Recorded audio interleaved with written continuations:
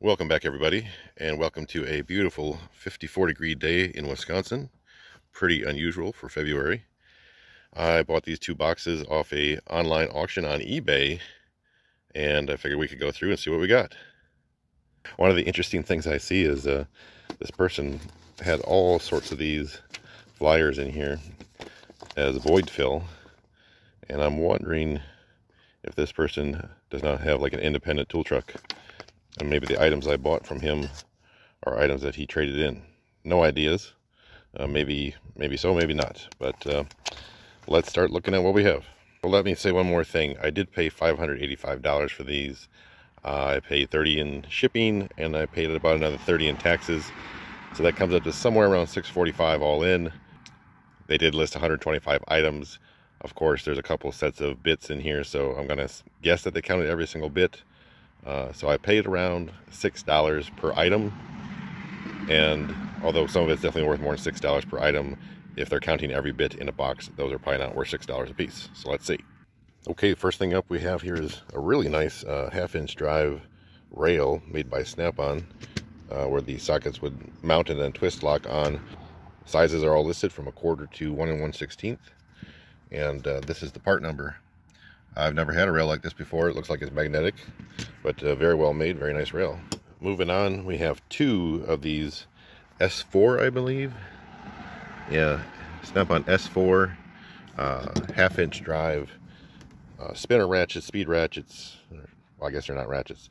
Spinner handles, speed wrenches, whatever you want to call them. And I would say these look like they're brand new. All right, then we have a Snap-on HS18A made in Sweden, and this is a metal cutting hacksaw. Let's cover the air tools here. We have a Blue Point 3/8 air ratchet. There's the part number if you can pick that up. Used, but looks to be in pretty good shape. No idea if they work, but guess we'll find out. We have a Mac air drill. It's engraved with the previous owner's name. Here is your model number. And like I said, no idea if these air tools work. I assume they do, but I'll have to test them out. And then finally we have a Snap-on air drill. There's the number on that one. Nice little keyless chuck on that one. All right, moving on to a box of cookies that I think might be from Mexico. So we'll see what's in this one. And I'll be honest, this is by far the most expensive box of cookies I've ever bought. All right, first up here we have a Blue Point. I believe they call these a spanner wrench. There's the part number for you. This one looks like it's brand new.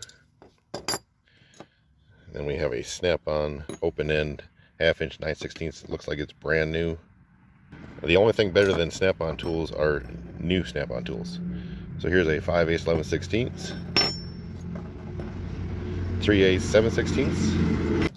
I have a couple of these Williams. Now Williams was not listed as one of the brands. The brands that were listed were Snap-on, Matco, Blue Point, I believe. Now I know Williams is a Snap-on company, but there's two of these ratcheting screwdrivers. We got a needle nose locking pliers made by Blue Point. Now, there is not a country on this, and I know that Blue Point tools made today, a lot of them are being outsourced, so there's a good chance this is made overseas.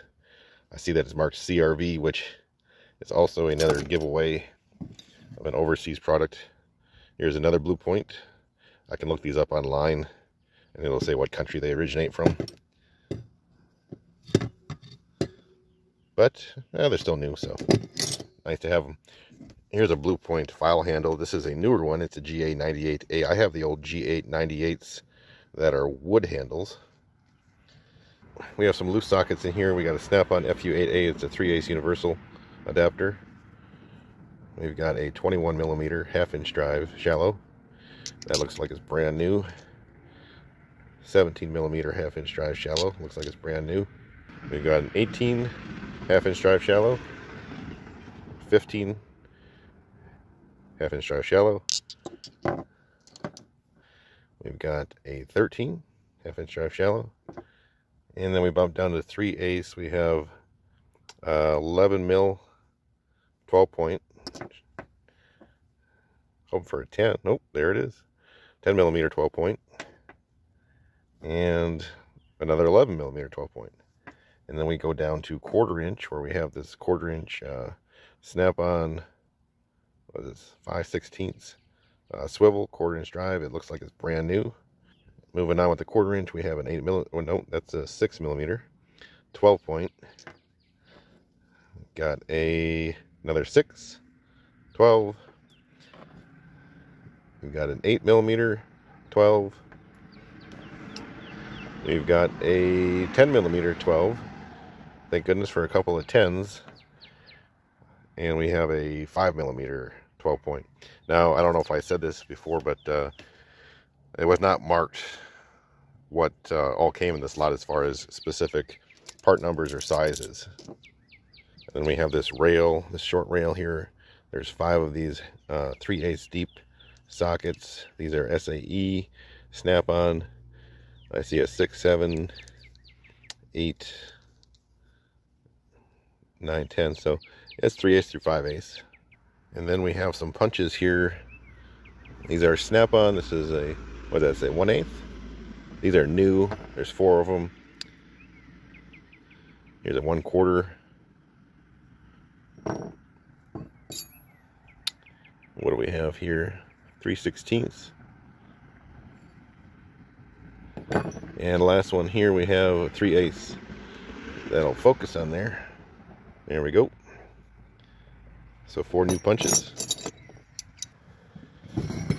Okay, and then we have these Blue Point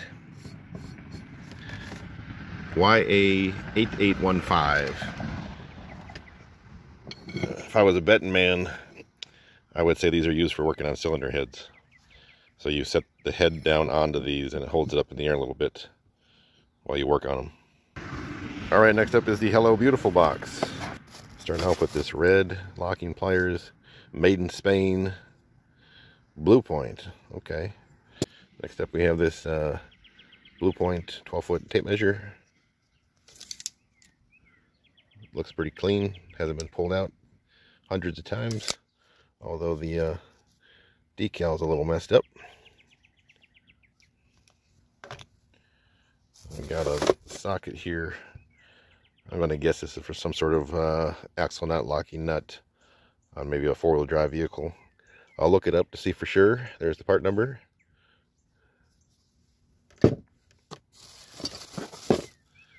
And we have a snap ring pliers. Wow. That must be a pretty good size snap ring. Those are some big ends on there. It's a PRA 26. Let me try to get some of these screwdrivers out of here. I think these are all Matco. They're, well, I mean, they're, is it Witty? Made in Germany? I don't think it's white.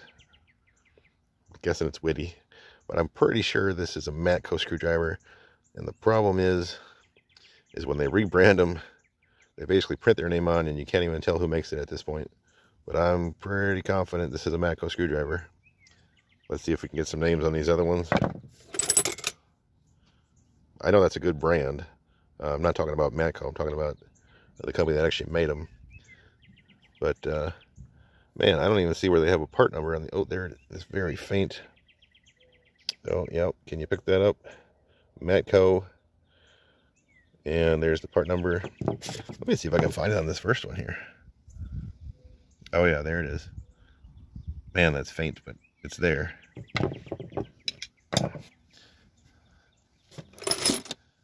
See, now this one's actually printed on the handle. I'm not sure if that's just a different year where they put them on the handles. And then we have a little flat tip. This one must be printed on the shank again. What's this here? We have a little Matco cutter. There's the part number. I'll have to look it up to see what that's for. I don't think it's made to cut steel or tin. but I could be wrong. Here's a different looking tool. See what we got here, made in the USA. It's a Matco part. Obviously this is for a specific purpose. I would guess it's for taking apart some sort of electrical connector. That's a total guess. I could be totally wrong. And we got a couple of Blue Point, I guess paint scrapers or some sort of scrapers.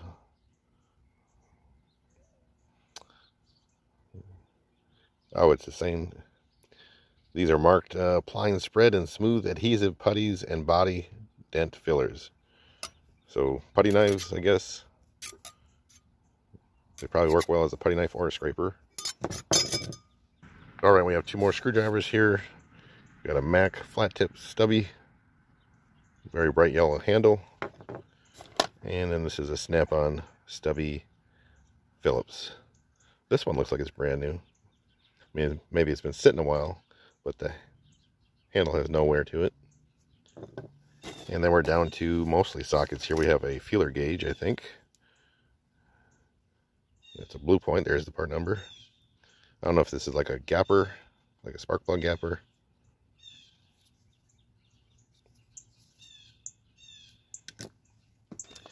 And I've recently had one of these and I don't remember what it's for.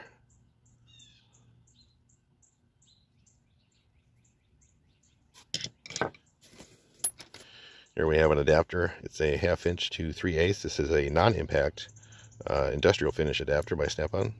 Got another set of feeler gauges by Blue Point. And we'll go through the crow feet next. We got a Snap-on 7/8. I think these are all going to be Snap-on. This is a 10 millimeter, I believe. I think there's like a sticker over that, but I think that says 10 millimeter. And we have a 12 millimeter, a 14 millimeter, another 10 millimeter. Is that first one definitely a 10?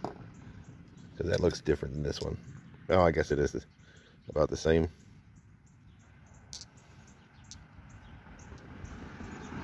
I swear the broaching is a hair different on this one.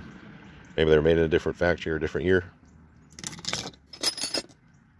Here we have a 14 millimeter. And this, what you see on there, that's like a sticky, I'm guessing these were stickered for sale or something. And then I think this is the last one here. This is a 17 mil. And let's look at the extensions next here. Whoops. Here we have a 1/4 inch. I think that's going to be a 6-inch extension by Snap-on. I think this is a 3, yep, Snap-on. Snap-on FX6. Last one here is going to be a 1/4 inch Snap-on. I think it's like a 2-inch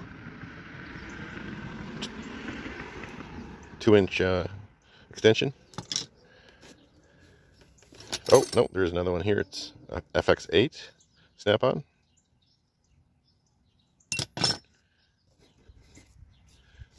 And then we'll do the wrenches next. Here we got a 1/2 inch Snap-on. Does have a little tattoo on there, but looks like it's in pretty good shape. We got a 3/8. Not seeing a tattoo on that guy. Sorry for the shadows, guys, but these bright chrome tools pick up all the reflections. We got another 3/8 here. Well, this is a 6-point though. And the last one here, I think that says 5/16, and this is OXA 100. So this is an offset head. I don't know if you can pick that up, going in the opposite direction. And that's also a 6-point. And this is not like a bad spot here. This is just gluey type sticker substance. All right, next we got this TM1. It's a 3/8 to 1/4 inch socket adapter, or I should say ratchet adapter. Well, I guess it's either. We got a metric socket here, a 9 millimeter Snap-on 6-point, 3/8 drive.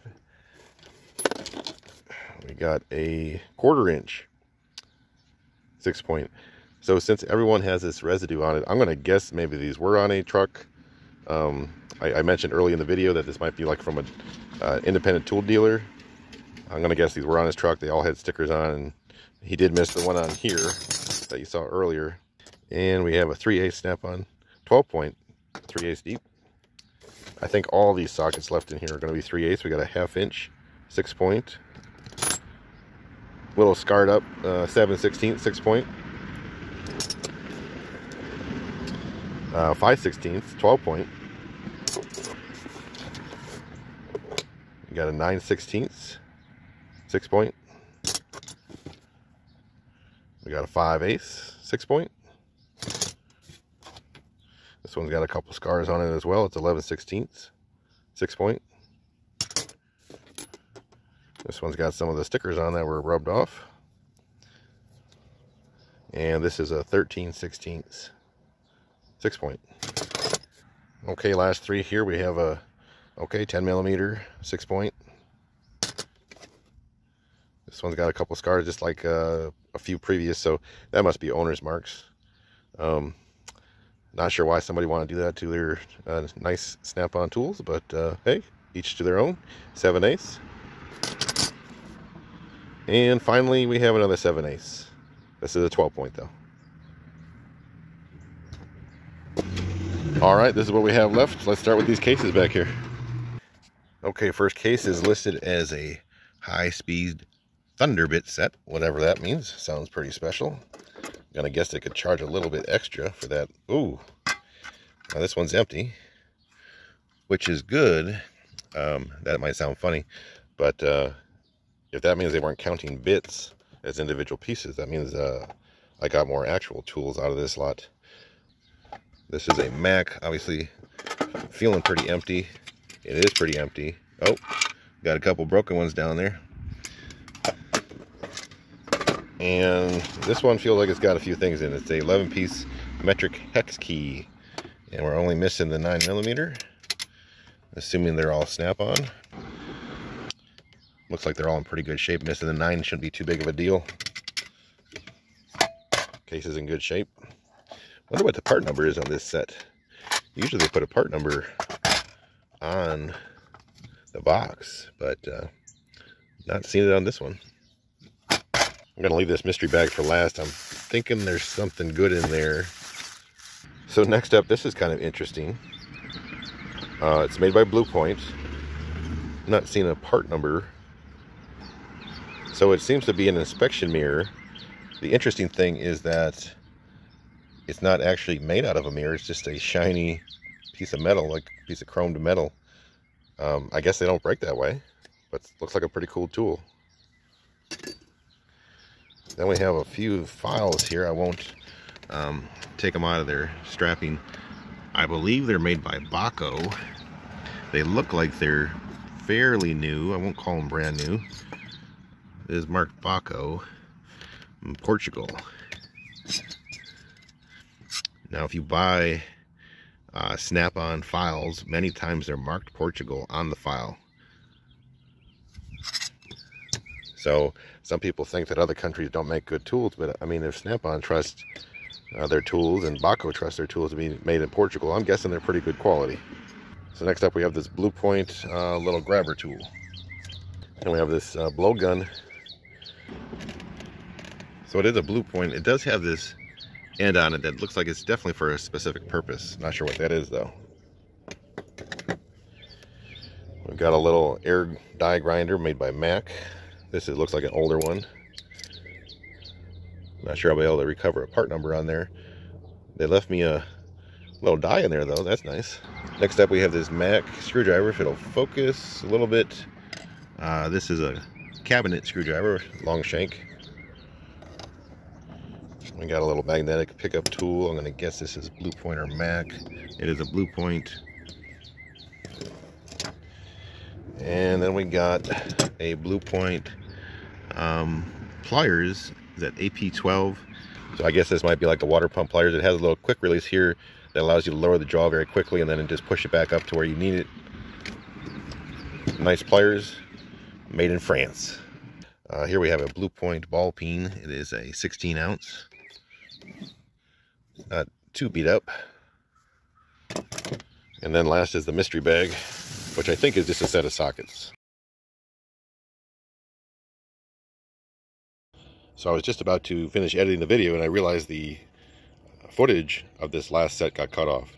Now I placed it onto the rail that I showed. I think this was the first item that I showed. As you can see, it goes from 1/2 inch up to 1 1/4. And this set is obviously a snap-on. It is brand new. I mean, maybe 1 or 2 are used, but it's basically a brand new set. So this set on the truck that would go from 3/8 to 1 1/8 retails for $406. Obviously, I don't have the 3/8 and the 7/16, but I do have the 2 bigger sizes here. Those sockets alone are 50 or 60 a piece. So if you take off these 2 sockets and add on the 2 bigger ones, this is around a $450 set of sockets on the truck. I'm not sure what I'd consider it worth used.